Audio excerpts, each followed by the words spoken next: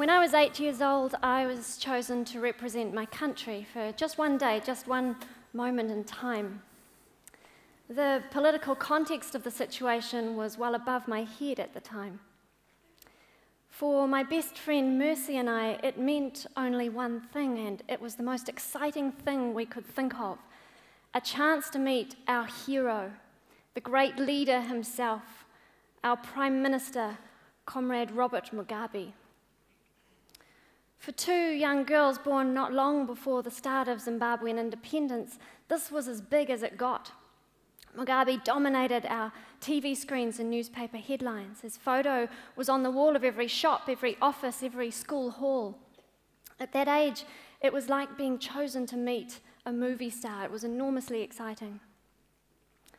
I remember being driven to the tarmac of our city's military airbase and left there for what felt like hours in the hot sun, practicing curtsies. Eventually, an Air Force plane touched down and Mugabe stepped out with President Samora Machel of Mozambique. People seemed to materialize out of nowhere. There were women singing and dancing, men waving flags and banners, a brass band playing. A wreath of flowers was pressed into my hands and I was pushed forward towards the leaders. I remember shaking as I put the flowers over their heads and they smiled down on us. Years later, as a young adult, I began to reflect on the significance of this experience, only now with more awareness of history and politics. Samora Machel only lived another 10 days before being killed when his plane crashed over South Africa. Robert Mugabe, as we know, despite the recent elections, remains leader of Zimbabwe 3 decades on. Mercy and I stayed best friends until we were teenagers, even after my family left Zimbabwe and moved to New Zealand. At 19, we saw each other one last time before losing contact. At that age, we were preoccupied with our own lives. Mercy was heading off to Teachers College in Zimbabwe, and I was studying at the University of Otago, exploring the full extent of the social life it had to offer. A couple of changes of address later, and Mercy had gone off the radar. Around about this time, in the new millennium, Zimbabwe was beginning to make international headlines. White farmers were being violently forced off their land by the government, and there's nothing quite like white people being targeted for activating the media. But what we also knew was that general political violence was being stepped up across the country, and I began to worry about Mercy.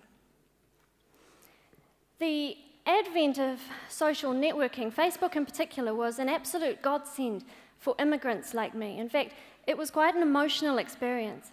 And suddenly I could be in instant and regular contact with the friends I'd grown up with but hadn't seen in years. And one by one, I caught up with my classmates, catching up on their lives and what they were going through. Through the mid-2000s, I watched as they, and in fact most of my generation, left Zimbabwe amidst increasing bloodshed and the economic collapse. Of my primary school year, only 2 or 3 remain in Zimbabwe today. But there was still no sign of Mercy. No one had seen her, no one had heard from her. Unlike almost all of the others, she seemed to have no presence on the internet. My worry for her was increasing. By now it was 2008, and facing defeat in the 2008 elections, Mugabe stepped up his campaign of violence, leaving many dead and plenty more brutally injured around that time. What's less well known is that people in the opposition areas were also dying in their thousands from the deliberate withholding of food aid and AIDS treatment. Almost any immigrant will tell you that the importance of a friendship increases dramatically when you leave a country. Your friends back home become not only your friends, but a representation of everything you've left behind, all that you are, a part of you that no one in your new country can possibly understand. I began to feel a stronger and stronger need to find Mercy. Eventually, I embarked on a ground search across Zimbabwe. and I decided to film my journey, and the result is a documentary called Finding Mercy, which is why I'm standing here today. With adult eyes, it's easy to tell why Mercy and I were once seen as representative of the new Zimbabwe. We could have been any one of hundreds of thousands of similar friendships across the country. But growing up as children, we were innocent of any division between black and white. As we know here in New Zealand, it's common for people overseas to confuse New Zealand with Australia. In the same way, it's very common for people to confuse Zimbabwe with South Africa. But during our childhood, the two countries' circumstances could not have been more different. In Zimbabwe, we were enjoying the post-colonial honeymoon period, going to school within a strong, racially integrated education system that we were fiercely proud of. South Africa, meanwhile, was still locked in the thick of apartheid. But what our own smiling faces hid the day Mugabe came to town was, in fact, one of the darkest and bloodiest periods in Zimbabwe's history. Literally only a few miles from where we stood that day was the beginning of the Matabeleland region, where men, women, children, and babies were being brutally massacred by Mugabe's North Korean-trained special forces known as the 5th Brigade. Although they were united in their bid to overthrow the colonial Rhodesian government, Mugabe's Shona tribe and the Ndebele from Matabeleland were ancient rivals. In those first early years of his rule, Mugabe saw the Ndebele as the greatest threat to his leadership. So he set out on a mission essentially of ethnic cleansing, which he called Gukurahundi, the rain that washes away the chaff. Mercy was Ndebele. But both she and I lived outside the region in the Midlands. It defies belief that my family, and to the best of my knowledge, Mercy's family, knew nothing of such large-scale civilian genocide at the time. But seemingly no one outside the territory did. Vast areas of Matabeleland were sealed off by military. I remember our family car being stopped in the area once at a roadblock. And normally the roadblocks were manned by police, but this one was military. While one soldier questioned my parents about where they were heading, another held his rifle to my head, and a third aimed his at my brother, who was 4 years old at the time, until my mother screamed at them to stop. No one could come in, no one could go out. State-controlled media ensured that nothing from the region was being reported, and those who survived were too terrified to breathe a word. When reports began to emerge in foreign media, the Mugabe regime simply upped the propaganda back home. As a child, I remember being terrified by the notion of murderous Ndebele bandits roving the countryside that were talked about on TV every night and in the newspapers. Such a large and monstrous enemy was created in our minds that we were relieved to see truckloads of armed soldiers rolling into Matabeleland to deal with these terrorists. The awful reality of what was actually happening, we would only find out years later. How do you feel when you find out about some real human horror that has unfolded so close to you? It's a strange and deeply disturbing experience.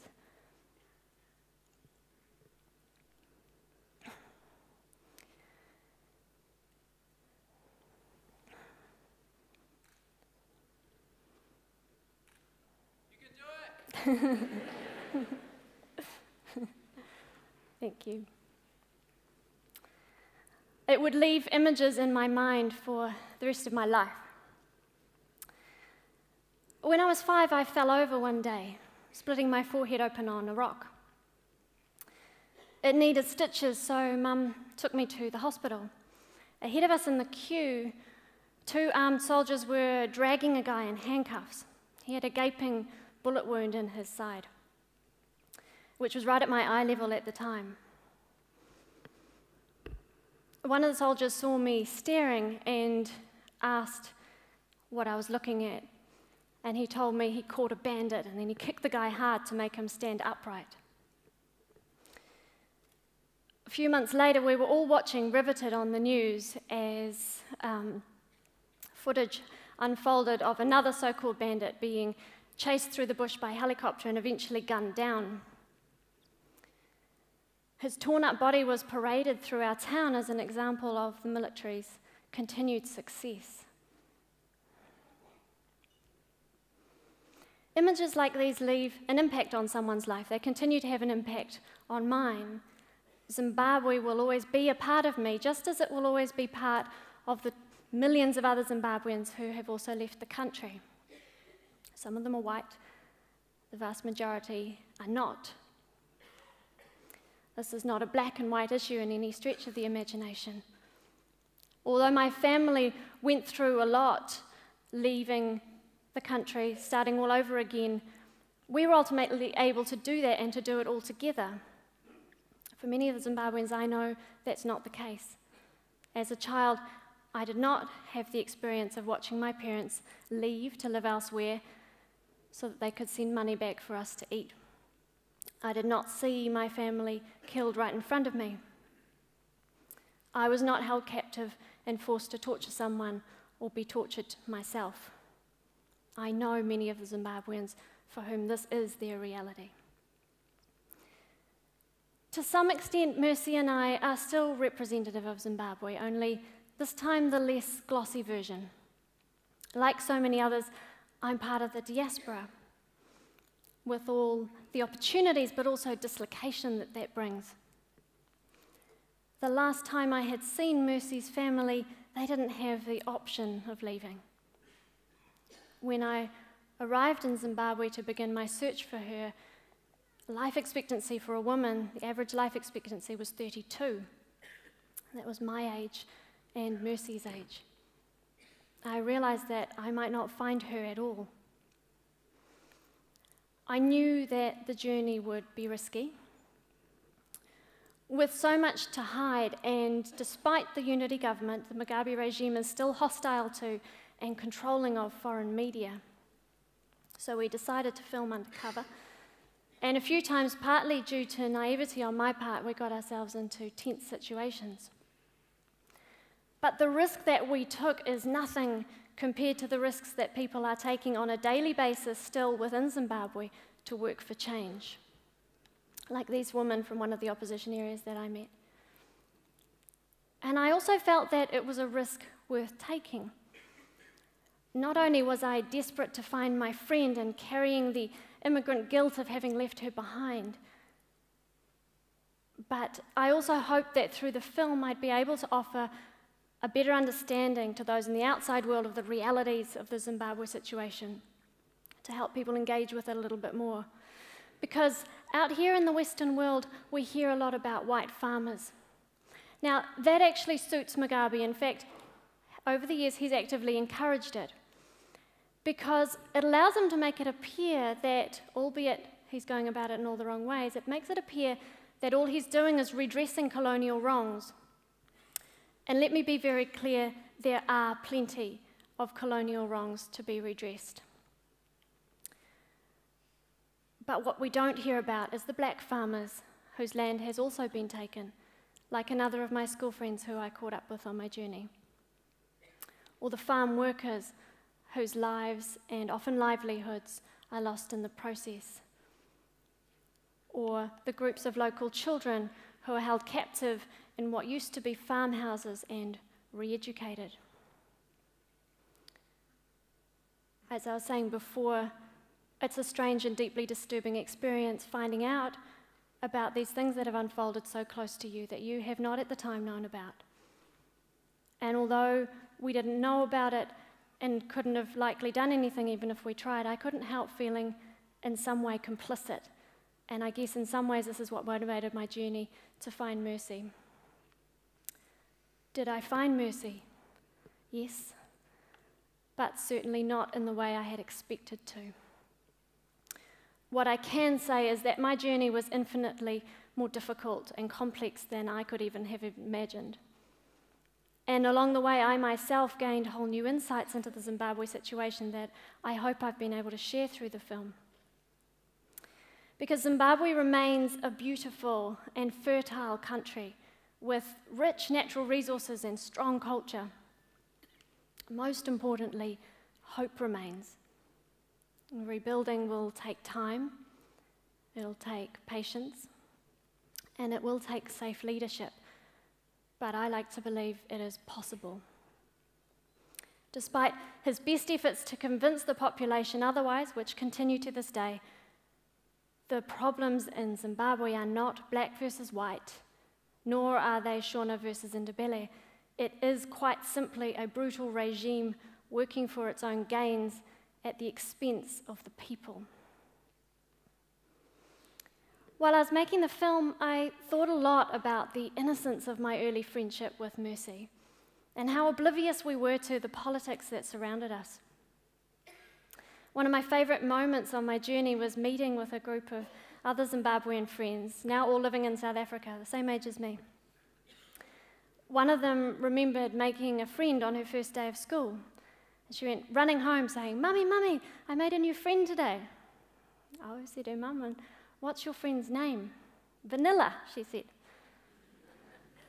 "Okay," said her mum, "and what colour is Vanilla?" "I don't know," she said. "I'll ask her tomorrow."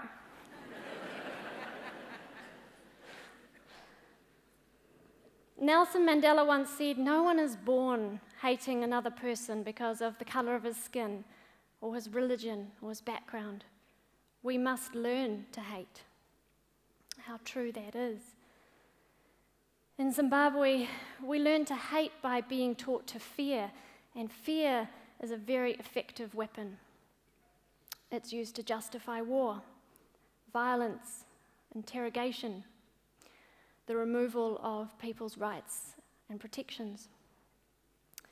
Mugabe is very clever at manipulating it, but he is certainly not alone. The use of fear as justification is something we have all become particularly familiar with in the last decade or so of global history. How do we feel when we find out about real human horrors that have been carried out in the name of making us feel safe? Do we feel complicit? In almost any population, no matter what the politics, there will be young friendships like mine and Mercy's, across race lines or religious lines or differences in sexuality, unaware yet that in time they may be taught to hate or fear what the other represents. It's an interesting thing to try. Next time you meet someone or you pass someone in the street, no matter how open-minded you think you are or what your background or your own ethnicity is, do you find yourself automatically noting their colour, their religious dress, perhaps how well they fit your expectations of gender? Or can you just see another fellow human being and you have to ask them the rest tomorrow?